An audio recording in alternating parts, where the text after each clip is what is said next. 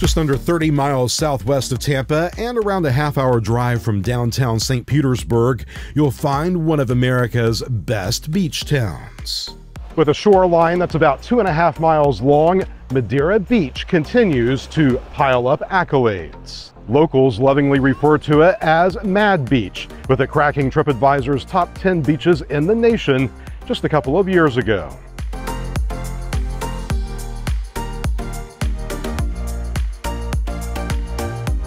This popular beach town was born out of an old fishing village. During the late 1940s and into the 50s is when the community started to develop in earnest. Retirees built single-family homes and mom-and-pop motels sprung up, attracting sun seekers.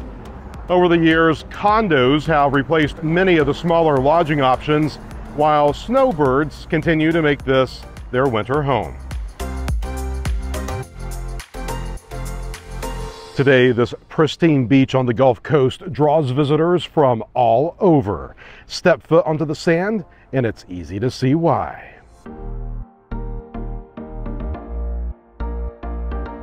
On today's episode, we're showing you the best things to do in Madeira Beach.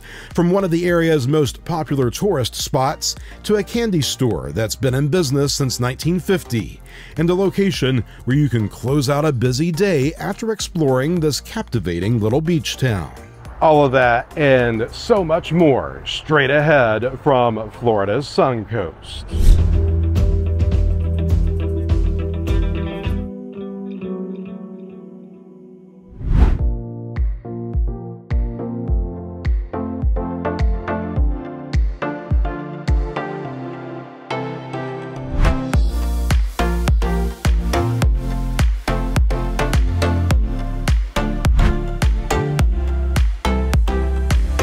Most would agree Madeira Beach is the cleanest public beach in the area. It's a quiet alternative to the more populated beaches of Clearwater to the north and St. Pete to the south. Here you'll find beautiful soft white sand and turquoise waters, perfect for swimming, jet skiing, parasailing, and other water sports. The town uses pay stations and phone apps to collect parking fees of $3 an hour. There are a number of government-owned and managed parking lots providing easy access to the beach. Weekly and monthly parking passes for city-owned lots are also available to visitors. We have a rundown of that information, including beach access points, on our website, ChadGallivanter.com.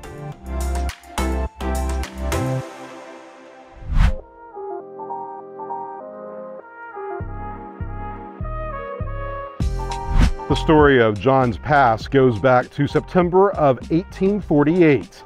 That's when a powerful hurricane came through, carving out the pass during one of the strongest storms to ever strike the area. The John in John's Pass comes from a pirate who was the first to navigate his ship through these waters.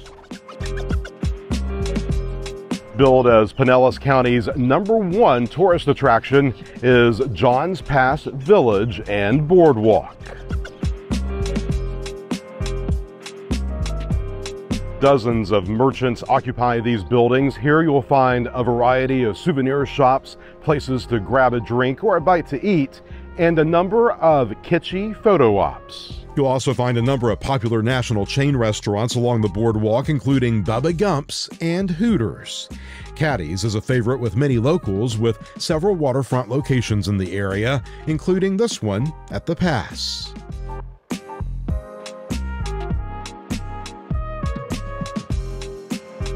A number of parking lots in the village, as well as this 6-level parking garage with more than 300 spaces at 179 Boardwalk Place.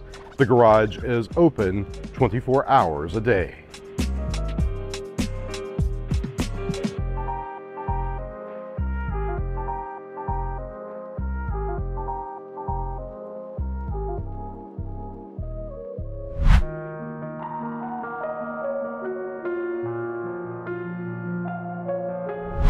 The non-denominational church you see behind me was constructed in the 1940s, just steps from the beach.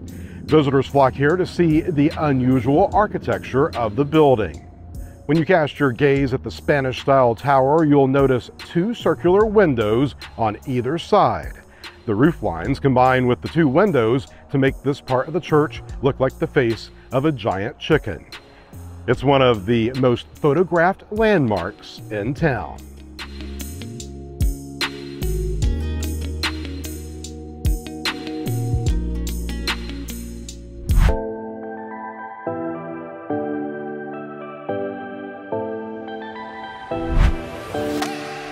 One thing to know about this beach town, especially John's Pass, you can't go 5 minutes without running into an ice cream shop. In fact, you could go to a different one every day of the week and still not get them all in during your stay. The Sandbar is a colorful, welcoming spot that specializes in ice cream, beer floats, and Italian ice with a little infusion of booze. I loved the friendly service and frozen treats at Mr. P's on the Boardwalk. I had the Aloha Bowl, a scoop of coconut ice cream with 3 flavors of shaved ice, topped off with condensed milk. Perfect tropical treat for a beautiful tropical setting.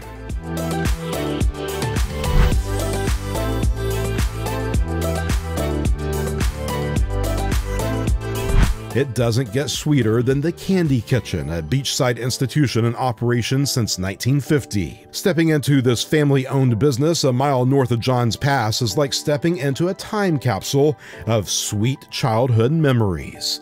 Customers over the decades have left their mark by signing the walls and ceiling, while I was amazed by the Pez collection, which I was told has grown to well over 1,000 dispensers.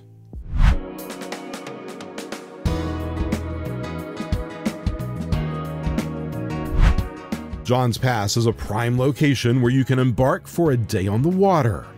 Along the boardwalk are a number of places to rent a boat, a jet ski or wave runner, or book a fishing charter. You can also go on a tiki tour, a dolphin watching cruise along the intracoastal waters, or have an adventure aboard a pirate ship or shark boat. There's also parasailing and helicopter tours.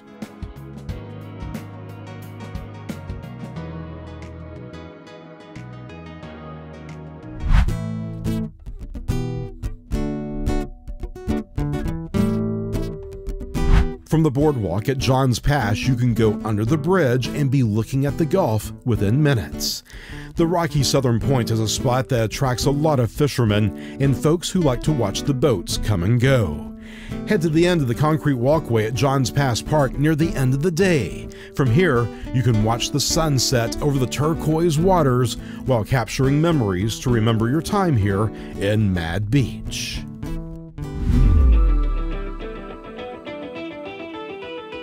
That's it, the best things to do in Madeira Beach. What's on your list? Let us know in the comments. We always love hearing from you.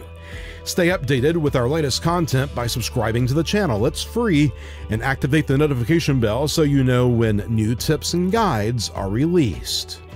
More information about the content on this channel, including helpful maps and links, available at our website. As always, thank you for watching. From John's Pass, see you next time.